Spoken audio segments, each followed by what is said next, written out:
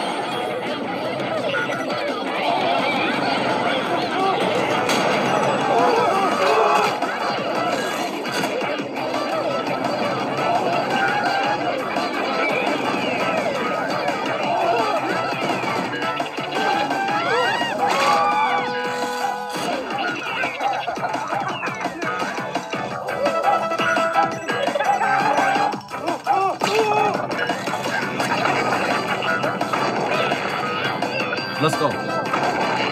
Wow. Oh my gosh, đi luôn.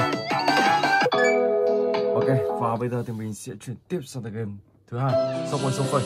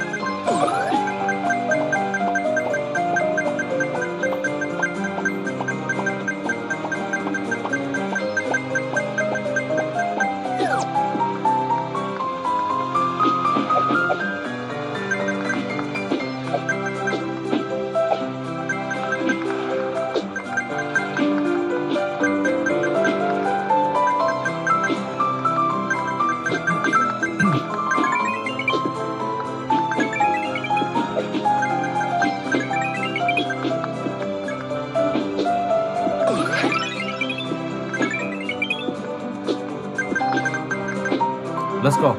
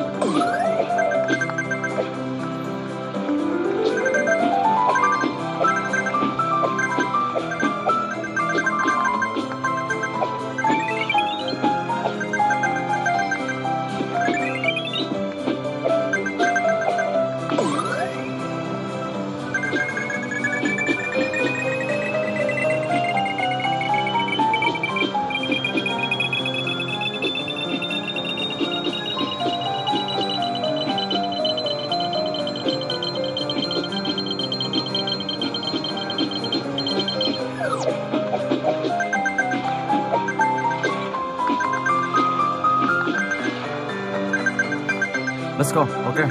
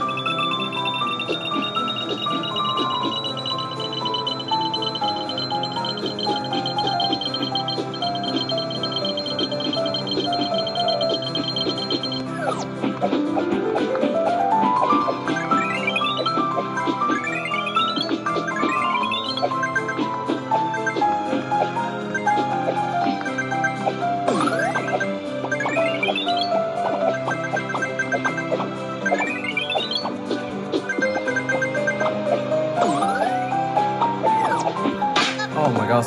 Ok. Rồi và bây giờ thì mình sẽ chuyển sang cái thứ ba, Hotel Tiran.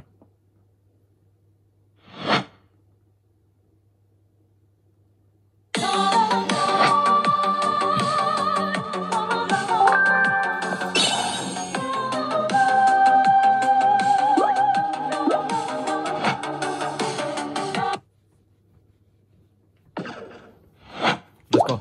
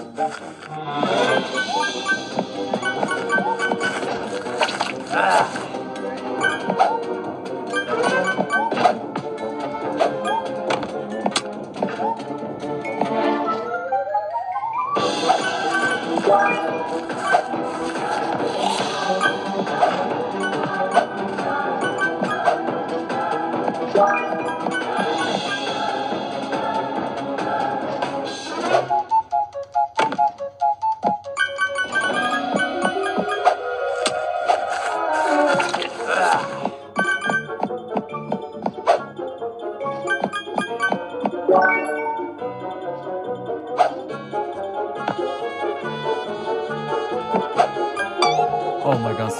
Okay.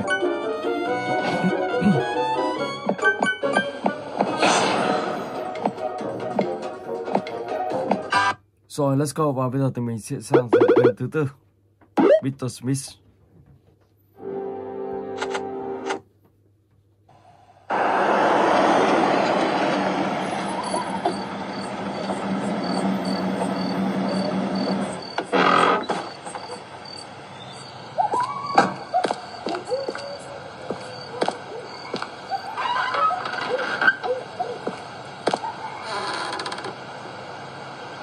Ok.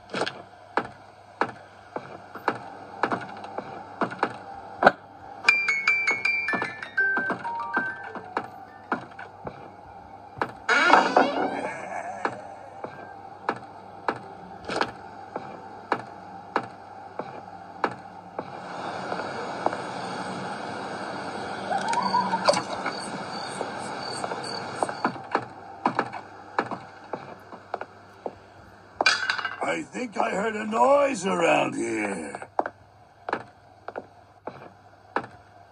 Một chiếc kim. Ok. Đây là để các bạn tháo những tấm gỗ.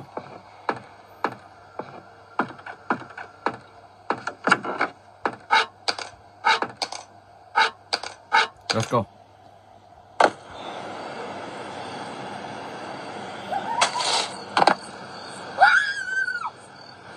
Đây không có gì.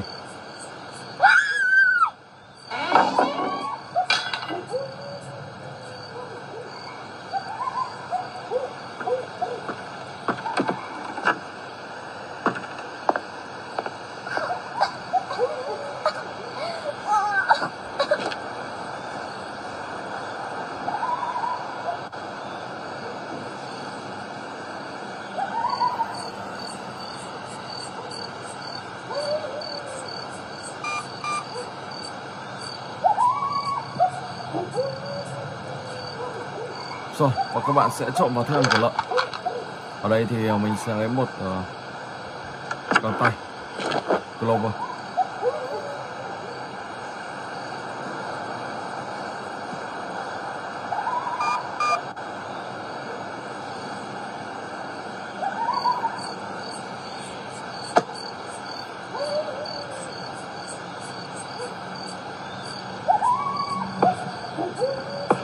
Where are you, little mouse?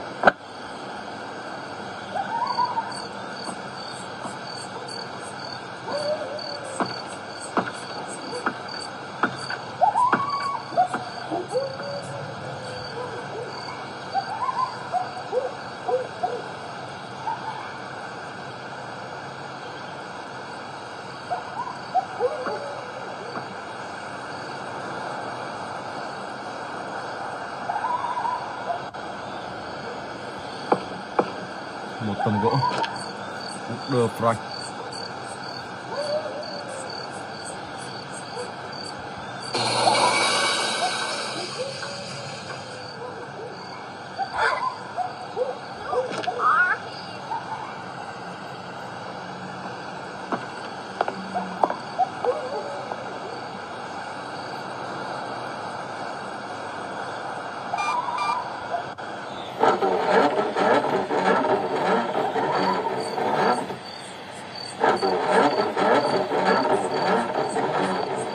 I got you.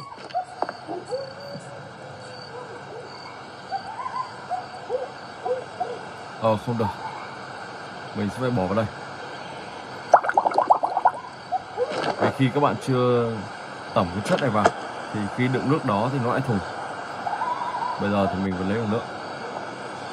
Let's go. Where are you, little mouse?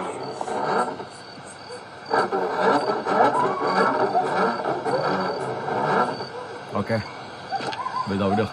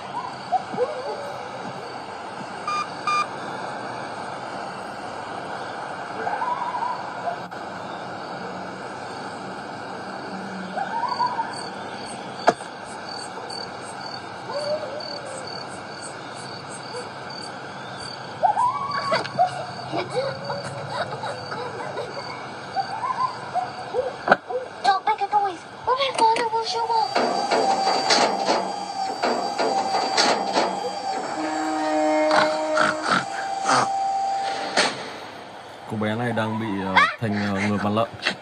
Các bạn sẽ phải gọi cả một ông bác sĩ đến để cho chữa trị cho cô ta. Và cô ta chỉ thích ăn táo thôi. Mình sẽ dừng cô ta đi.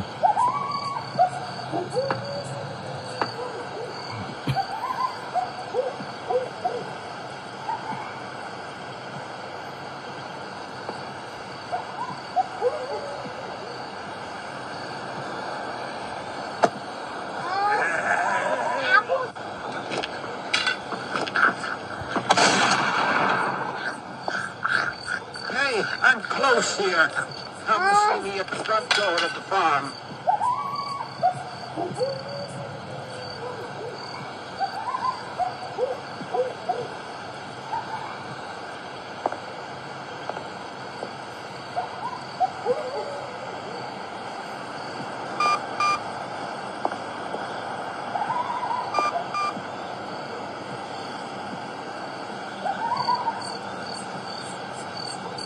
Mr. Meat is a beast.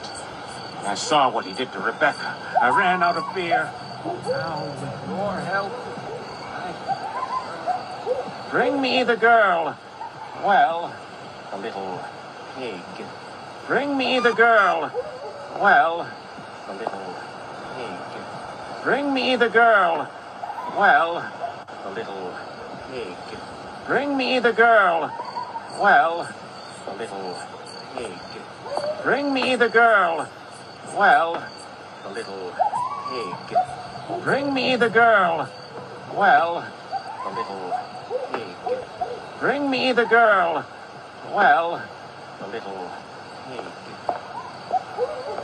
Bring me the girl. Well, the little pig. Yes.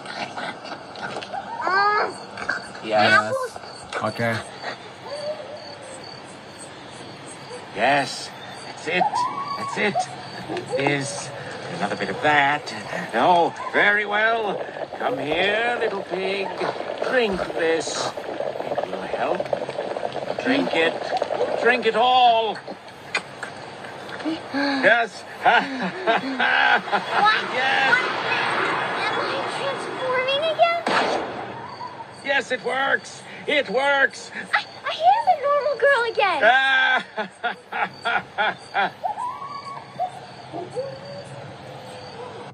Ok, và bây giờ thì mình sẽ chuyển sang tựa game thứ 5, Payback 2.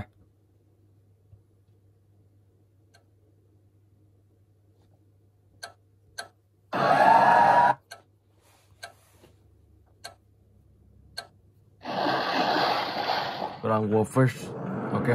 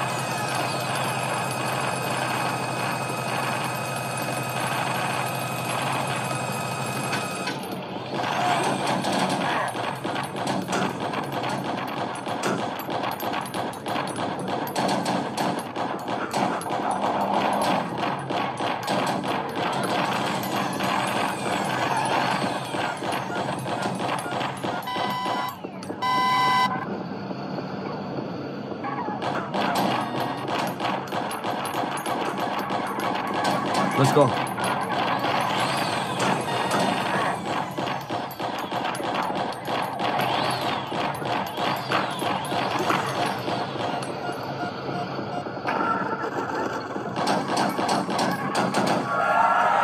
Ok, đã thành công.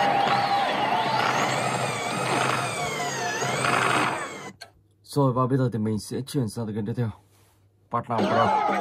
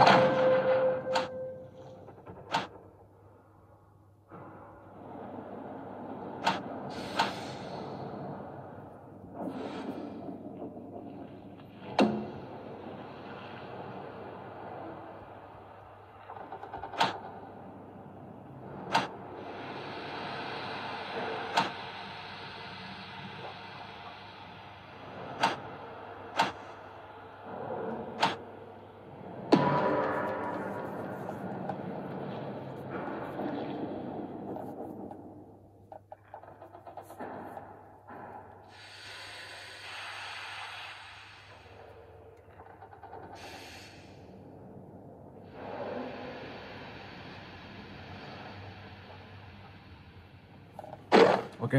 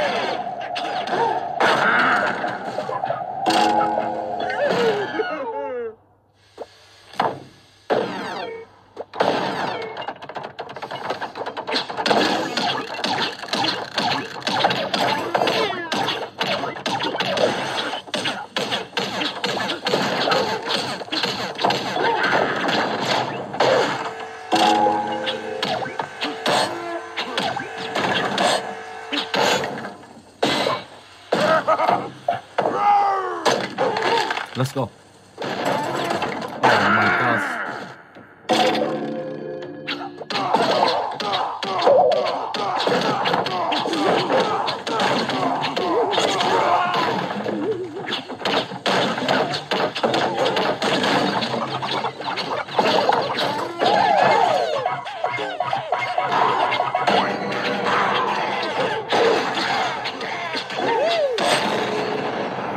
Great story.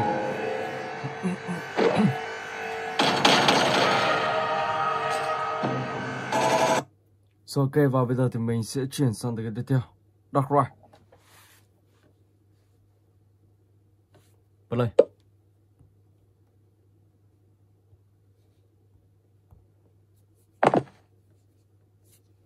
Let's go.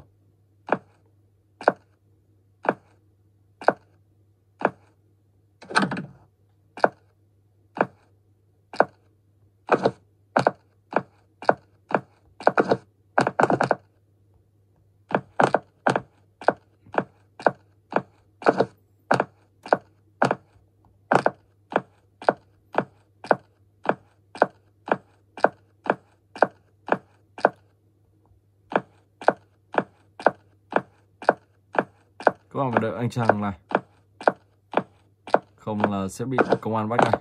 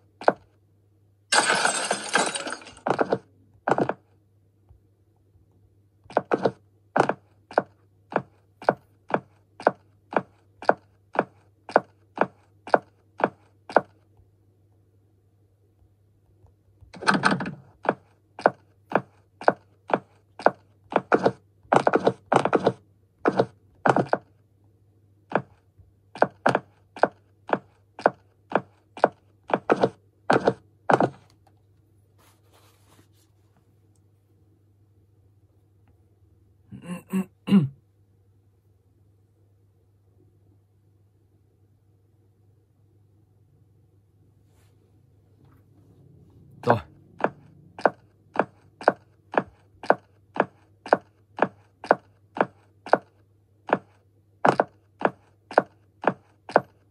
Để mình xem mũi tên này chỉ đâu. Chỉ ra ngoài. Ok, let's go. Go home. Đó là về nhà.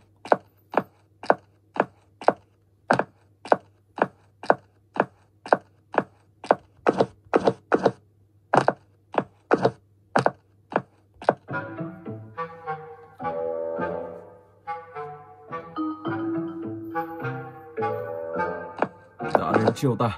Tiếp tục đột nhập vào ngôi nhà. Không ta anh em mình.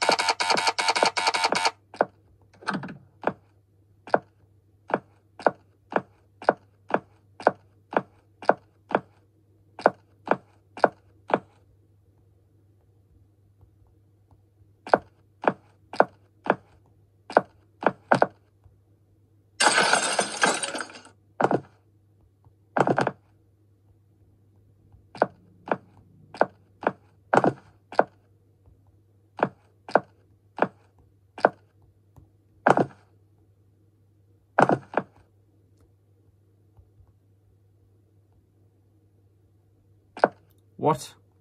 Giờ lại không vỡ được.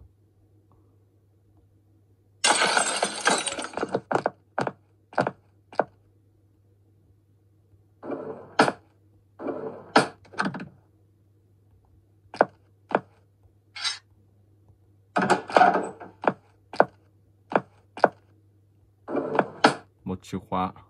Let's go.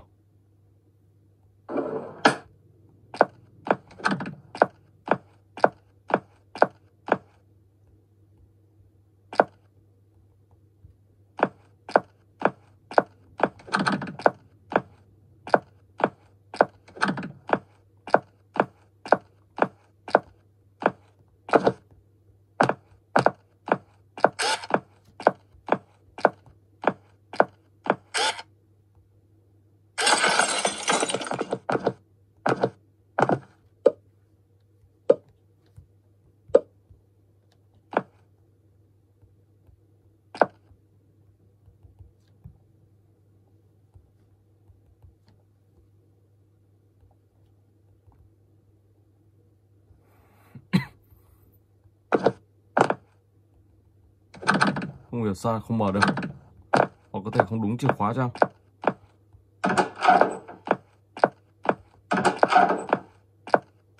Có thể mình nghĩ là còn một đấy là chìa khóa màu vàng, còn cái em mình đang cầm thì đó là chìa khóa màu cam. Nhưng mà chìa khóa này cũng không mở được cửa trắng này, nên mình chưa hiểu lắm.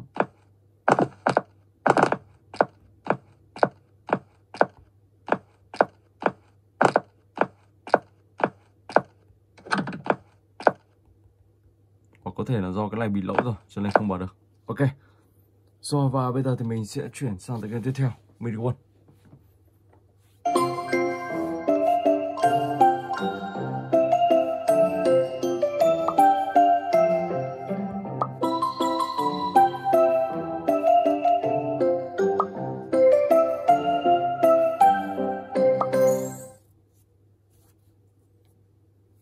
Rồi, và mình đang xây được ít tường thành đây rồi. Let's go. Bây giờ thì mình sẽ phải đi đào tiếp. Mình sẽ đặt cái này đây. Các bạn có thể chế như thế nào? Đó là 3 tấm gỗ. Chế rìu, chế giết rất là nhiều thứ. Ok. Trước mắt thì mình sẽ phải đi chặt những tấm gỗ này đã, rồi tính sau. Đây là một tựa game sinh tồn cũng khá là hay, và tựa game này có thể online hoặc là các bạn chơi offline tùy các bạn. Các bạn có thể xây cho mình một ngôi nhà riêng, một nơi ẩn náu.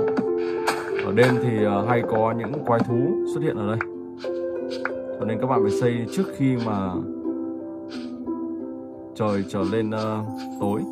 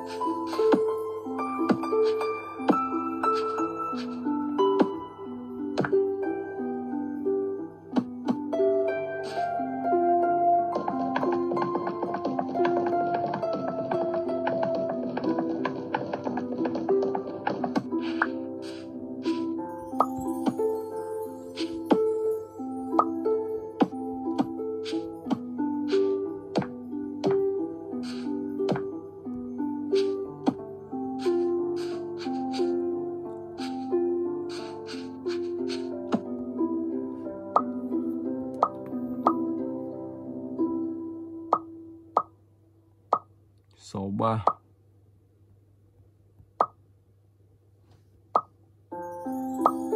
Các bạn có thể chế này.